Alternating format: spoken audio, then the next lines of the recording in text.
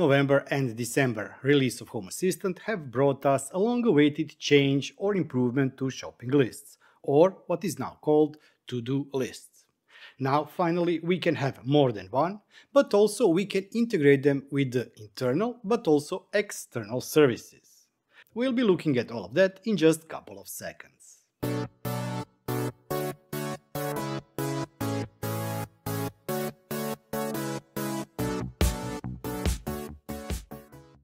Let's first start with what the shopping list was and what to-do lists are.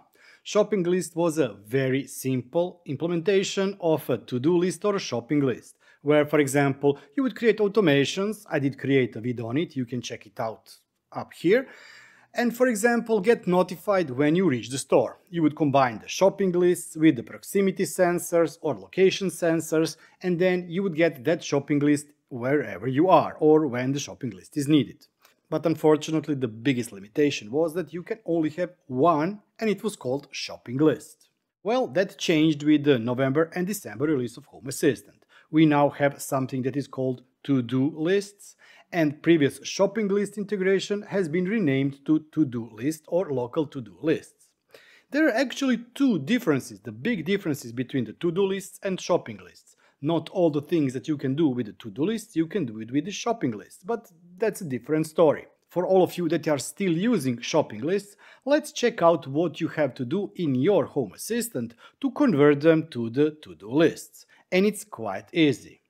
First of all, I would recommend that you go to Developer Tools, States, and type to-do dot and see what to-do list you have. If you only had previously one and it was a shopping list, it should now be called to-do shopping list. This was the one that was imported or converted from the previous release of Home Assistant.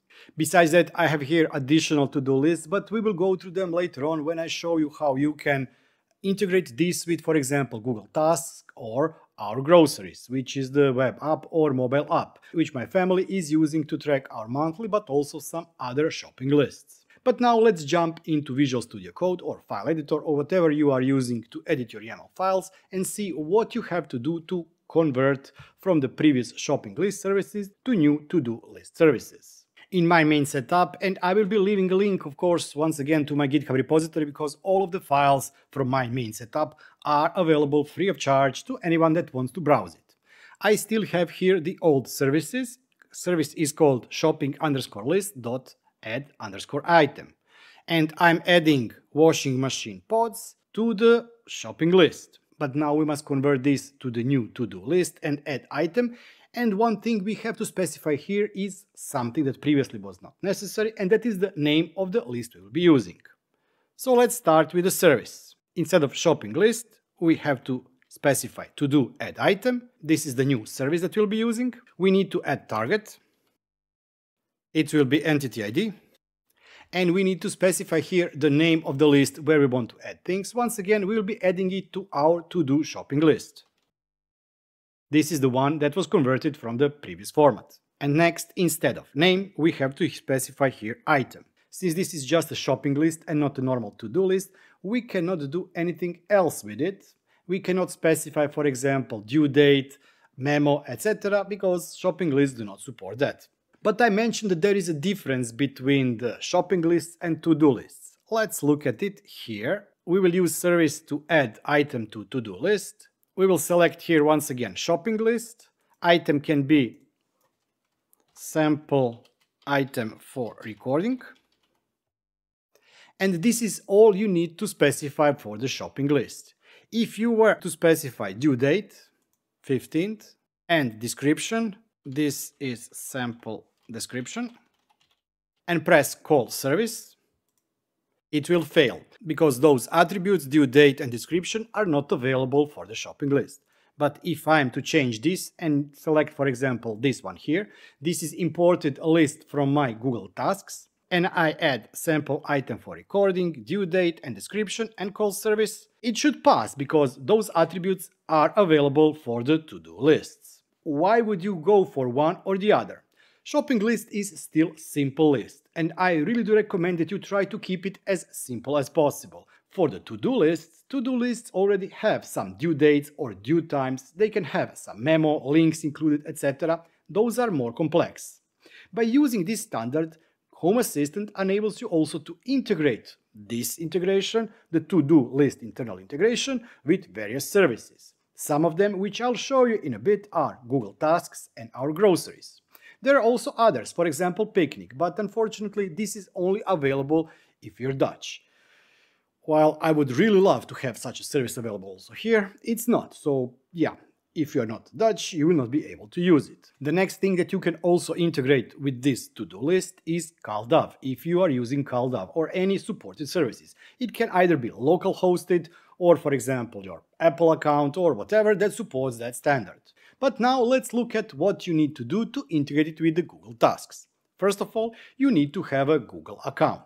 The procedure for that is almost the same as all the other procedures you would have to do in Home Assistant if you would need to integrate with Google Mail, Google Assistant, or similar. I will guide you to some of the steps, but not everything, because most of you already have some other Google service included. If not, everything is available in the documentation, and once again, the documentation for this integration will be down in the video description. As it says, prerequisite is that you need to configure developer credentials to allow Home Assistant to access your Google account. These credentials are the same as the ones used for Nest, Google Mail. These are not the same as device authorization credentials previously recommended for the Google Calendar. If you already have set up correct credentials, you can do step 1 and then skip to step 13 of the below instructions. In my case, I should already have the account there. I will click on Google Developers Console and I will enable Google Tasks API. Google Tasks API has now been enabled. We see the status enabled. On the OAuth consent screen, we have to check if the app is in the production or it's in the testing. For us, it's in production. Select here Credentials. Click on Create Credentials. OAuth Client ID. Application type will be Web Application. Name will be Home Assistant Google Tasks, so that we know what's going on here. Authorized redirect URI will be this one here. This is copied from the documentation from the integrations page. I will be leaving a link to the documentations page in the video description, and press Create. We will now see the client ID, client secret, creation date, status, is it enabled or not, and you can download JSON. I always download also JSON, so I have both backup for client ID and client secret. You can also copy them and click on OK. If you need to see them later on, just click on Edit OAuth Client. This is this small pencil on the right side. Now in Home Assistant, go to Settings, Integrations, Add Integration, type Tasks for Google Tasks. The setup process will start. Give it a name and paste your OAuth client ID and client secrets. And last step is to click on Add. After you click Add, you will be presented with the Choose Accounts, because we still have to authorize everything here. Click on the mail address you are using, go to Advanced, click Open the URL, which it says it's not safe. It asks you if you would like to allow the access, click on Continue. And then make sure that this URL matches the URL of your Home Assistant. Click on Link Account. And this is it. We have now successfully added our Google Tasks, and we also now have a new to-do list. In Google Tasks, if you now add a new task from G-Tasks, we can select a due date, let's say 16th of December at 7 p.m. We can add description or memo. This is G-Task description, and we can save it. This should now also be sent to our Home Assistant. Or for Home Assistant, we can also create task, choose entity, we will edit our G-Task from Home Assistant. We will select due date, this Sunday, okay, description, sample description from within Home Assistant, call service, and task has now been successfully created inside our Google Tasks. This one here. if we want to see the list of tasks, we would use get service to get the list of items. Let's stick with this one. And here is everything we have in our G-tasks. If we go to to-do lists, if we tick those two boxes, those will be moved to checked items and also moved to completed list. But let's talk about even better integration, and that one is called OurGroceries. For that, you need to install the app on your mobile phone. The installation and the configuration process is very simple. There is only one quirk which I don't like about the app, but I don't consider this to be such a big problem for this application, but also this is something that I do not recommend that you usually do. The problem with this app is that you need to create single account that will be shared with the family. So in my case, I have installed the app, went to the settings, selected I want to join or create new list, type in my email, selected the password and created the list. Then I would need to share that same email and the same password to other family members. So a bit of security issue if you do not trust your family members. But thank God I do, and what this app allows you, it allows you to create multiple lists. It also has functionality to scan barcode, and that makes it easy to add items to your shopping cart. I have created a couple of shopping lists there.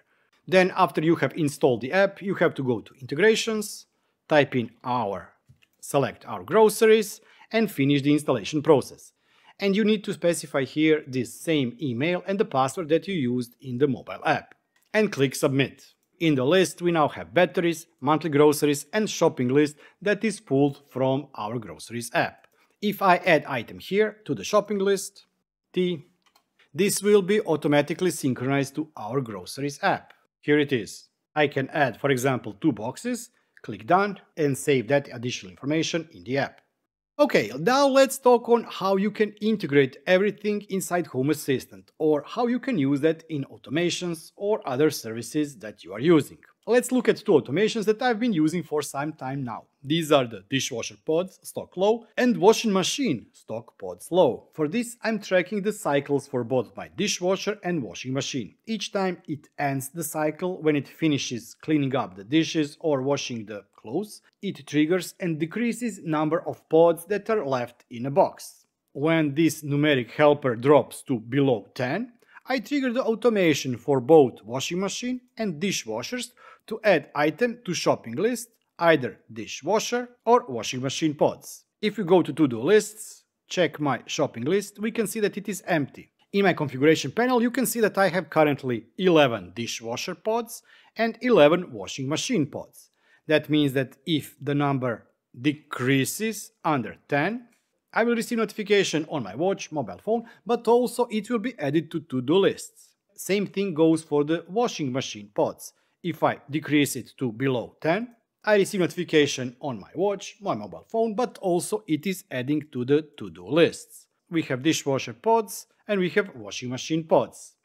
Okay, let's look at some other services that are available. For example, if I tick those 2 items, they are now completed, but they stay in the list. What you can do to remove them?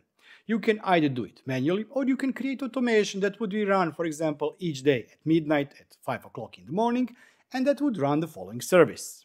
Let's go to Developer Tools, Services, select To Do, and use this Remove All Completed To-Do List Items. Select list you want to clear, in our case this is built-in shopping list, and call service. After you call it, the shopping list will be empty. You see here that I have batteries shopping list. Unfortunately, still Home Assistant doesn't know or doesn't pull anywhere information about what type of batteries your devices are using. And I will show you something, but it will actually not help you to show that same information on the shopping list, but it can help you with tracking what type of batteries you need to add to your shopping list. If you go to HACS, Integrations, Explore and Download, type battery, there is integration that is called Battery Notes. Click on it, download it. At the time of the recording, the latest version is version 1.0.1 and click download. Since this is HACS integration, you would now need to restart your Home Assistant. After you restarted it, let's check what you can do with it. Here in this recording setup, I've already set a couple of devices with battery nodes. These are the devices I'm tracking. For example, a Cara temperature sensor is using CR2032. This is the Tuya temperature sensor. This one is using AA batteries. You can, for example, add also numbers, so it would be AA and in the brackets 2. This TRV, this is the Tado TRV, is using AA batteries, and so on and so on. How would you add devices here? You would go to Add Device, select device from the list, for example, ERCF T1. This is ERCF T1 temperature, so that I know what sensor this is, and battery type is AAA batteries. As I mentioned, you can, for example, add in brackets numbers, so I know that I need to buy 2 AAA batteries, and click Submit. You can select an area and finish. Unfortunately, this is a manual task. That means that for each battery that you have in your household, you need to add battery type to Home Assistant. It would be awesome if this information would be attribute, because attributes we can easily pull together with the battery percentage and push in out Home Assistant. So what can you do with the batteries? I will be leaving a link in the description of the video for script I'm using. There are a lot of blueprints that you can use to track the battery status or the battery levels and receive notification when the batteries are low. Unfortunately, battery percentages with the devices they report are not accurate. For example, some devices can go in negative values with the status of the batteries, others show you 50% and they are actually dead. So you have to be careful, and there is no easy solution for that. But there is one automation I am using, and as I said, the code for it will be in the video description. If I go to Settings, Automations, I have Test Automation, and it looks like this.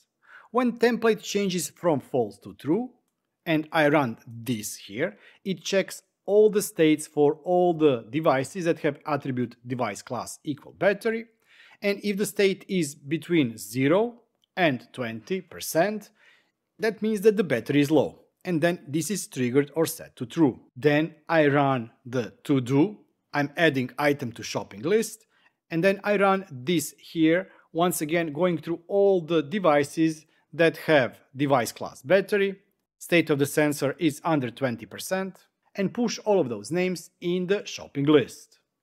Let's run this, and if we go to the to-do lists, shopping lists, we see here that we have information for 1, 2, 3 devices. 2 of them are at 1% and the other one is unknown because it's already dead. With the recent improvements in Home Assistant, and I'm really hoping that there will be additional improvements in the future, you can do a lot of things. For example, you can create to-do lists that are triggered automatically to add fixes for some items in your log files. If there is an error, trigger it and add to to-do list this error code and try to fix it. If the temperature is falling below whatever degrees centigrade or Fahrenheit, move plants from the outside to indoors to keep them from freezing. Or vice versa, if the temperature goes above certain values, move plants from within your home out into the garden, balcony, or whatever you have. There are a ton of ideas that you can do, and I really would like to hear your ideas for what you are using or for what you will be using, either to-do lists or shopping lists. Also, are you using CalDAV? Have you tried it with Home Assistant? And how do you like the integration between Home Assistant and CalDAV servers? Whatever idea you have, don't forget to drop me a line either here in the video comment section, Twitter, or on the Discord server. And I really would like to hear your ideas and thoughts. And before I wrap up the video, I really would like to thank all those wonderful people that are supporting me and that have become YouTube channel members. Thank you for all of your support. But let's not forget each and every one of you who has watched, liked, commented, subscribed, or shared my videos. Thank you. If you too want to support the channel, you can do so by clicking the join button down below and becoming a YouTube channel member for only €2 or $2 per month. You can go to my merchandise store and get something there, or you can get me a super thanks, and I will be super thankful for that. I will be seeing you next time. Until then, bye bye and have fun.